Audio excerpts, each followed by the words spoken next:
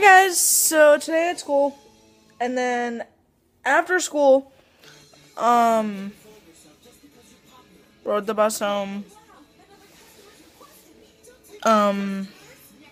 played on my laptop, played on my phone, ate dinner, didn't really do much. I watched a little bit of TV.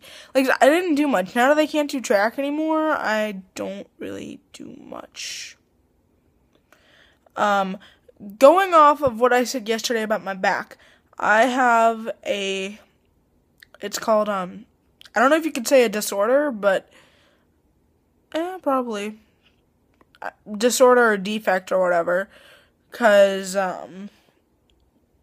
yeah, what it is it's called, hyperlordosis, and it means, you know how your back is a little bit of a curve at the bottom, but like really, really tiny, and then it's pretty straight, and then it curves up a little at the top? Well, for me, my back curves in like that at the bottom.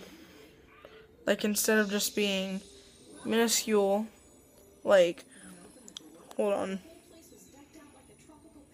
on. Instead of just being like, I'm trying to look at myself because instead of just being like a very, very, almost like a straight S with just little divots at the bottom, it's more like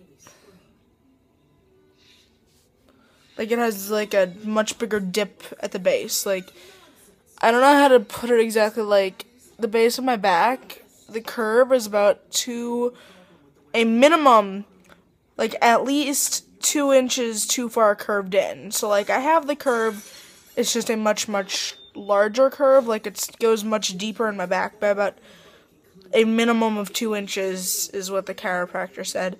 So to get it fixed, I have to start going to PT 5 times a week, Monday through Friday, and every 10th I get a re-examination, which hopefully I'll be getting. It'll make it better. If it doesn't, don't know. I honestly don't. He honestly said it should make it better and didn't say anything that if it wouldn't. If it doesn't, and I actually was diagnosed to start doing PT by my normal doctor and then PT by the chiropractor. And I'd rather do it with a chiropractor because a chiropractor is actually trained for people who have back and joint injuries, whereas a doctor is trained to find the symptoms and then normally prescribe a medicine. So, yeah. This actually looks kind of cool. I've never done this with the camera. I think it actually looks kind of cool. But at the same time, it's only half my face, so it's like,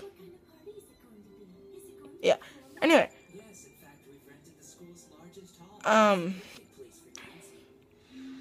Yeah, I'd rather do it with the chiropractor just because they are specially trained in doing stuff for your back, as opposed to a doctor who is specially trained to find the symptoms and then pretty much prescribe a pill.